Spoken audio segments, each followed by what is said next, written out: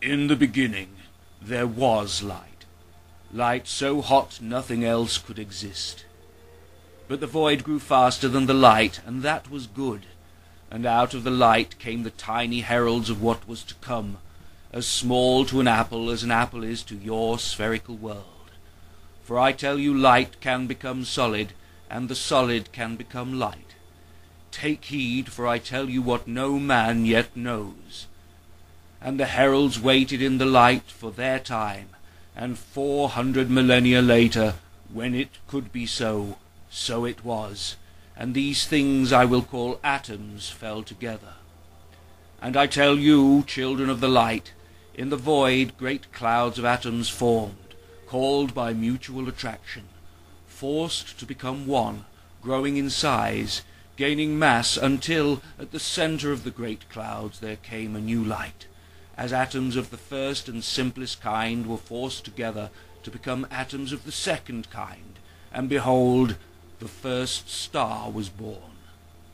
Soon there were many stars, swirling by the hundreds of thousands of millions, floating in islands like disks, each island separate, and racing apart, and the islands themselves shall be numbered in the hundreds of thousands of millions.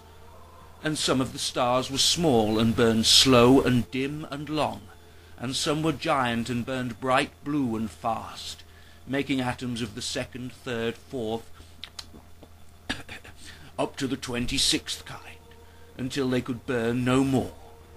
And then they die a powerful death, building up atoms to the 92nd kind and beyond, which they spread, along with abundant blinding light, like seeds back into the void, disturbing the stillness of the surrounding atomic clouds, giving birth to countless stars in their wake. But these new stars draw around them disc-shaped cloaks of the 92 types of atoms, the ashes and the seeds of the first giant stars, and the heavier elements fell towards the new stars, and over millions of years there formed worlds of rock and metal to encircle the sun, and away from the star worlds of vapor and ice were formed, circling more slowly in accord with their greater distance from the sun, and 9,000 million years later, after the beginning, around one star, one rocky metallic world, 92 types of atoms danced to the tune of the light and the lightning, while mountains fell from the sky. This place would be called Earth, and for 500 million years the dance went on, atoms joining in ways forbidden by the heat inside the stars where they were made, but inevitable where the magnet is mightier than the fire. And by the law of the magnet and the lodestone, one chain of many atoms begat other chains of identical form, and the chains spread through the waters, filling them, growing in size and complexity, taking unto them to the poisonous clouds and vapors that hung over the world, and giving back the air. And the sky of the earth, now clear of falling mountains, turned blue. And 4,000 million years later still you stand here, yearning to know how you came to be. But if you have the mind to ask the question, you have the mind to find the answer.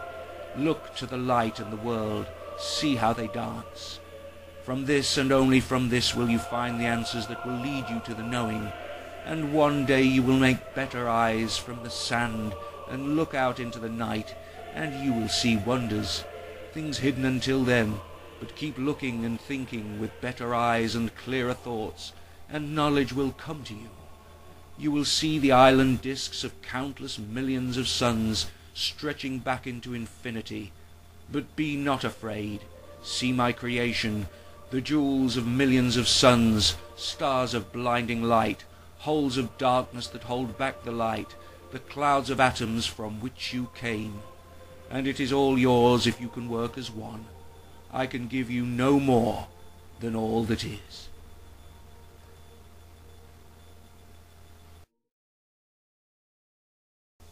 Now, if I'd read this, or Einstein had read this, in any holy book written 1,000 or 2,000 years ago before modern science, I think we would have both been deeply moved. What you've just heard contains approximately 40 scientifically accurate descriptions of how the universe came to be in a very short space, just 5 minutes. If the Quran had said anything like this, Einstein and I would be Muslim. If the Bible had said anything like this, we would have been Bible-thumping Christians, but that is not the case. Do not be fooled by the odd poetic line in a religious book that bears some vague resemblance to reality. Look for details. Always keep in mind the question, why is there not more detail? Why am I not told about the planets and the countless galaxies unknown at the time? Why am I not told about a single galaxy? Why am I not told that the sun is just an ordinary star? Why is there nothing about atoms and atomic elements, or how planets and stars actually form? No details about the order of events and the timescales involved. Nothing about the evolution of DNA. Why is there nothing that couldn't be seen by the naked eye at the time the books were written? How could that be? When a verse says something half correct, don't ask what God meant. Look at what the sentence actually says. If it isn't half accurate, it's more than half wrong. Can God be half wrong? These are thick books. There should be hundreds of pages of indisputable, factually accurate, detailed description. There is not. God should have known what no human being knew. God could have shown us that he knew how the universe was made long before we did, but he failed utterly. To my mind, an omnipotent God does not and cannot fail. I wrote my version of Genesis in about half an hour, using language and concepts that were around long before the holy books were written. The word atom, meaning indivisible, was used by Democritus to describe tiny particles of matter 400 years before Christ. Magnetism was also known to the Greeks because of the attractive properties of amber, as observed by Thales 600 years before Christ. The word electron came from the Greek word for amber. Socrates spoke of the lodestone having the ability to not only attract iron rings, but also to impart the power of attraction to the rings themselves. And the term lodestone came from a Cretan shepherd who, several centuries beforehand, found his crook attracted to the ground by what he subsequently dug up, a piece of magnetite, a type of iron ore. Lode, from lodestone, means lead or attract. So you see, the language and concepts required to describe much of creation all existed long before the books claiming to have been written by God, but the words and concepts and details that could have convinced every modern scientist of the miraculous nature of either the Quran or the Bible simply aren't in the books. God could have convinced any knowledgeable modern person of his existence. If God had written anything like my version of Genesis, every great scientist of the modern era would probably believe. But he didn't, and they don't. How could it be that the Creator doesn't seem to know as much about the creation as I do? How could it be that I could go back in time and write a more convincing opening to the Bible or the Quran? Judging from the Bible's Genesis and the Quran, with all its duplications of both good and bad science, which came from the Greeks, God just doesn't know very much about creation, and that is what I and you should find impossible to believe. If you have a Creator, he, she, it or they know infinitely more than yours truly.